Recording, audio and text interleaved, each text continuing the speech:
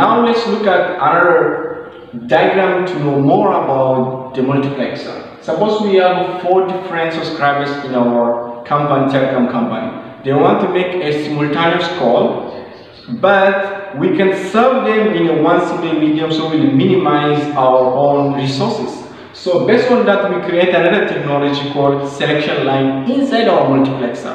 This selection line, we give them indication by S1 and S0. So in our selection line, what it does is that once these users send the information, then the selection line will determine which user will get into the first and which user will be followed and which user will be followed next to that.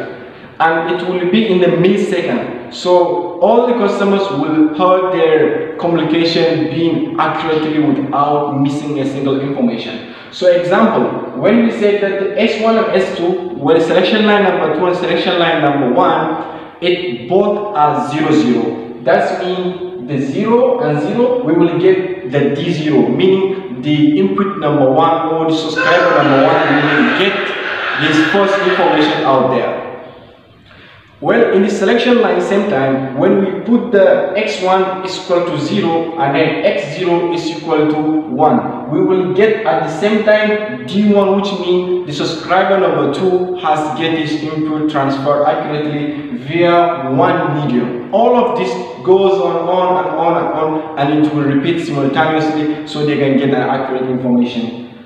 And this is a logic symbol of the circuit behind what we have discussed about earlier. So this is the numbers of the subscribers and this is the logic that happens behind that, and we get the input in one single video and then it is accurately as we predicted. Now let's look at the methodology behind the multiplexing. The multiplexing gives us a little effort to do and get the maximum output.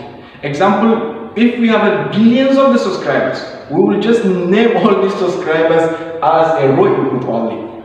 And then based on that, raw input will transfer all those and then will control by selection line. And that's all what happened behind the multiplexing and the multiplexing. Now let's look at the concept behind the demultiplexing. Well, we said the demultiplexing is the same technology of multiplexing, but it does the reverse thing or operation of multiplexing. Whatever multiplexing does, the reverse operation of it is called demultiplexing. So if we have the message that is converged, we disverge it by the demultiplexing. Yes.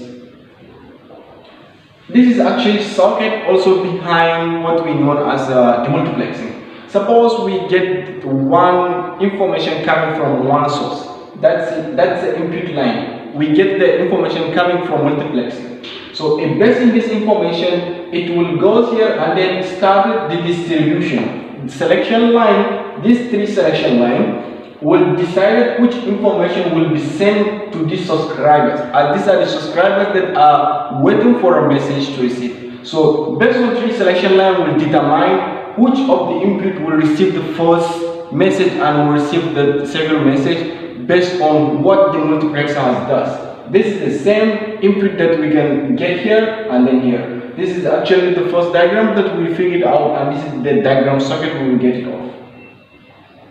Now let's summarize.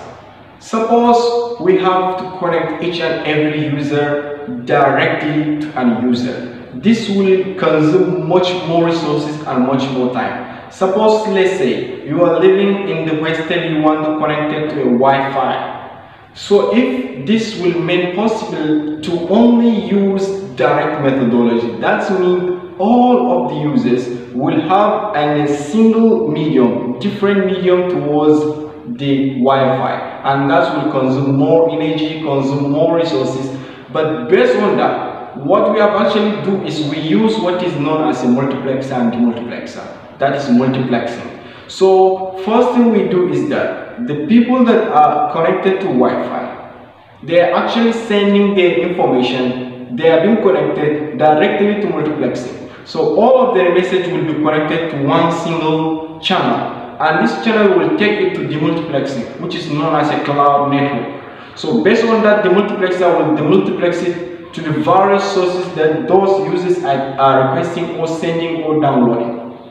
So based on that, we communicate with the internet but using multiplexing and demultiplexing.